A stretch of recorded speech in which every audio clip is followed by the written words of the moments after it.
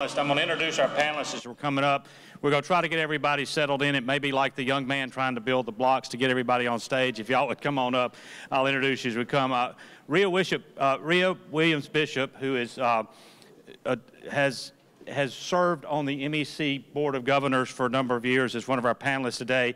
She is the director of the Mississippi New Orleans program for Kellogg Foundation in Battle Creek, a long advocate of child care. Dr. Laurie Smith serves as the executive director of the State Workforce Investment Board, but is also an advisor to Governor Bryant in what he does every day in terms of policy, work very closely with the Education Works legislation that was passed. And then, of course, also joining us will be Caitlin Cordella, who is with the U.S. Chamber of Commerce Foundation. She serves as the Director of Policy and Programs for the Chamber's Center of their Education Workforce Center, and really is focusing on those issues. Caitlin, I'm going to start with you, Caitlin, if I could. Dr. Stevens, Catherine just spent a lot of time talking about, you know, why it's important for tomorrow. Why is this important for today, especially for businesses? Yeah, I know what you're all thinking, that you saw that little boy build the blocks in perfect order and spent a lot of time and energy making sure that he got it perfect, and that is work ethic. You wanted to hire him on the spot, but unfortunately he's not going to have working papers for another 20 years. So you have to hold off, right? And that's a lot of time we think about this challenge as a 20 years problem. We can solve it today, but we're not going to see the fruits of that labor until 20 years. And I think that's unfortunately a real falsehood in this situation. The business community is dealing with this problem every single day, and we don't necessarily hit that nail on the head to say that this is an ECE issue. Right now in the US, there's 6.9 million open jobs. And those jobs are open in a low, of course we have low unemployment, but we cannot find the qualified workers to fill those jobs. That's a skills of tomorrow problem. But we also know that right now we have 60% of businesses cannot take on new work because they cannot fill that workforce. And 40% would have the ability to take on new work, but they cannot fill the challenges that they're feeling in their own employees. So businesses are in the business of industry, right? But they're also in the business of employing. And this has become, early childhood education has become a major barrier to employment for their incumbent workforce and their future workforce. We do not have high quality childcare everywhere, right? And so we're competing for spots. And if you do not have a quality place to put your child, you're not going to be able to sit in your office and do the work that you need to do. $3 billion is lost annually on the breakdown of child care services every single day. So I think the challenge is that companies are dealing with this right now, and we're not necessarily calling it out as an issue that is an ECE issue right in this state and across the US. So it's an issue that exists, and I know that we've looked at it at MEC for a number of years. We've talked about this issue. Laurie, from the public sector side of things, you've spent a little time in the private sector, you're also in the public sector now. What are we doing to maybe not reinvent the wheel, but really focus on these areas from a quality child care approach that includes the education component? Well, I was thinking when she talked that we are actually doing a lot of things right to address this issue in Mississippi. So as the director of the State Workforce Investment Board, we're very focused on something called Prepare, Connect, and Sustain with our workforce right now. So the sustaining part of our workforce, we have some great examples of business and industry right now that are doing the public-private partnership idea that you mentioned. So Milwaukee Tools, many of you have heard me talk about in Greenwood, Mississippi. They, some innovative ideas of how our state's helping that directly relate to child care. Milwaukee Tools has added more jobs in our state recently and wanted to recruit more more women into the plant to work there. And so our Department of Human Services is working with them to open a child care facility on site, as well as a healthcare facility, to help sustain their workforce and keep their employees working there. KLLM is doing the same thing, working with our state agencies, where our businesses are getting assistance from our state agencies to help provide that child care quality. So we're helping build the quality child care at the same time that we're helping the employer provide a high quality workforce. Many of you heard about our $10.6 million grant award recently for early childhood education. I see Governor Bryant smiling a little bit there. Very exciting, and what that grant will do will really help, brought it up here with me, expand and here it is, the family-based unified plan that Governor Bryant's State Early Childhood Advisory Council with Mimo Parisi leading the CCAC Council on that is a family-based approach that focuses on helping the family get the services they need for job placement at the same time that we're providing high-quality care. So multiple examples in our state of how we're leading the nation in many ways, and this grant's a good example of that, of how we're working with business and industry and our government agencies to help provide the highest quality care that we can in our state. And that comes from years of working with child care. I was thinking while Catherine was talking, Mississippi Economic Council has been a leader focused on this early childhood effort. I see Haley Fasackerly in the audience and others that have sponsored and focused on early childhood education for so many years. So I really attribute many of these successes to you all in the business community for bringing this to the forefront in the first place. And I guess this bringing it to the forefront is part of the key issue. And RIA, from a philanthropy standpoint, from the Kellogg Foundation standpoint, they funded this research that was done through the chamber by Catherine. Why is it so important that this is one of the focuses that we're looking at as we go forward?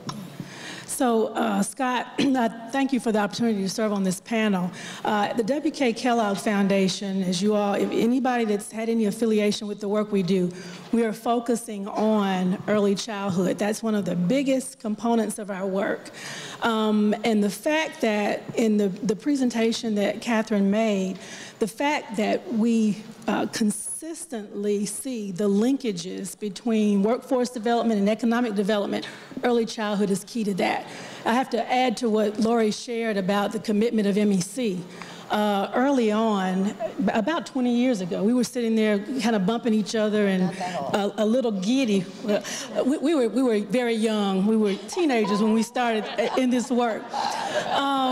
But at any rate, the foundation has constantly and consistently invested in early childhood education because we understand the life cycle. From cradle to grave, there's an education life cycle. And early on, I'm so excited that our board and our leadership made the decision to put money into early childhood education.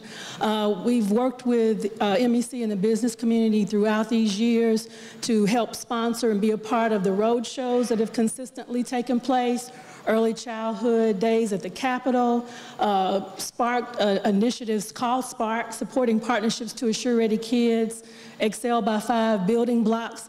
All this work is really what has led to what we're able to realize today in the state in terms of acknowledging that early childhood education is important. And you know, we've had a number of meetings recently, whether it's the annual meeting or previous days at the Capitol, where business leaders have consistently said, you know, we get people that don't have basic soft skills. We can teach them the technical stuff, the hardcore skills when they get to the workplace. But all the soft skills, and Secretary Hoseman pointed that out, things like character, work ethic, all those things are grounded and rooted in what is, of course, given by parents who are the children's first teachers, but secondly, and most important, is what they experience as young children, as infants and toddlers, to prepare them to be able to learn and become successful students and ultimately successful employees in any business across the state. And Catherine, you've actually been looking at this from a nationwide standpoint, where does Mississippi fit in what we're doing to try to improve where we are today, and so that we do have a better tomorrow? One of the reasons I'm so happy to be here is that, in fact, Mississippi is one of the absolute leaders in the country on this. Governor Bryant has played an extraordinary role in recognizing just that the period of first 3 years of life, how critical those are. And I think what he's provided leadership on is understanding a two-generation approach that moves whole families ahead together. So when you have high-quality childcare, you're doing two things at the same time. You're developing that young child, which is your workforce of tomorrow, and you're enabling that family to work and be self-sustaining and to move themselves ahead. So it's childcare is the pivot point for a two-generation approach that moves whole families ahead at the same time. And Mississippi is perhaps the leading state in the country in using that frame to think about how to move families ahead.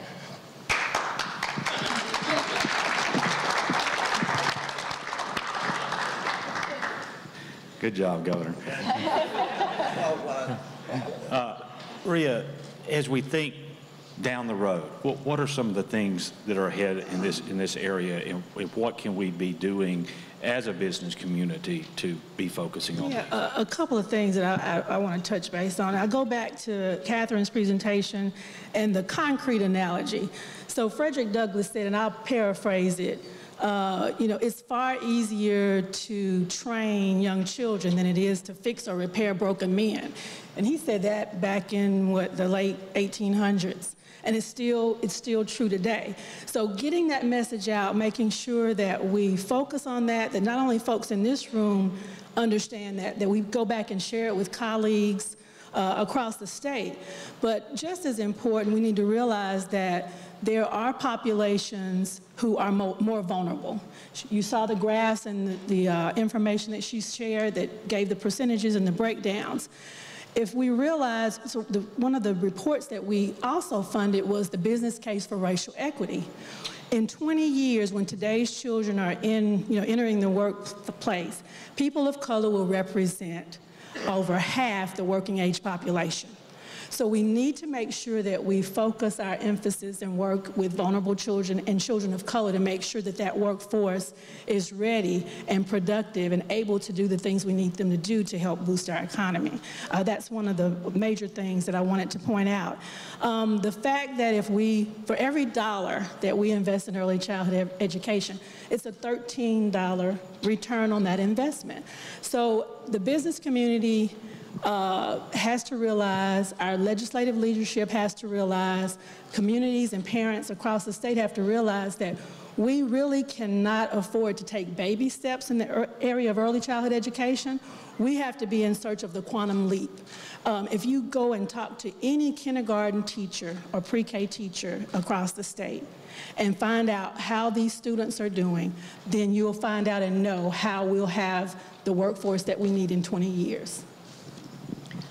And Caitlin, the U.S. Chamber and in general, and state chambers across the country as well, have been focusing really on workforce and education very intently over the last few years. The early childhood component obviously is a big part of that now. So going forward, what do you see as the next steps?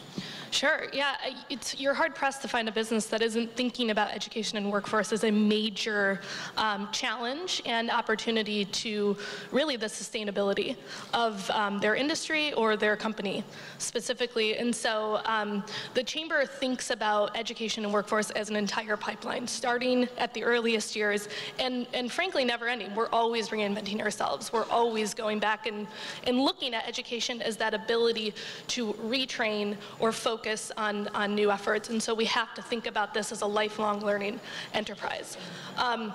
Unfortunately, there's a leaky pipe, right? And the focus on ECE for us, and I credit Catherine a lot for the conversations that we had probably, 28 months ago at this point, where we thought about this as truly a two-generation approach, because you cannot simply solve one piece and expect that to solve all of our problems. You have to be thinking about it as multidisciplinary, and also focusing on the challenges that are unique to every community and every state. And truly, we all applaud the work that you're doing in Mississippi. Catherine's gone around the country talking about this issue. I've gone around the country talking about this issue, and there's never a time that we're not calling out Mississippi as the place to be. So, congrats.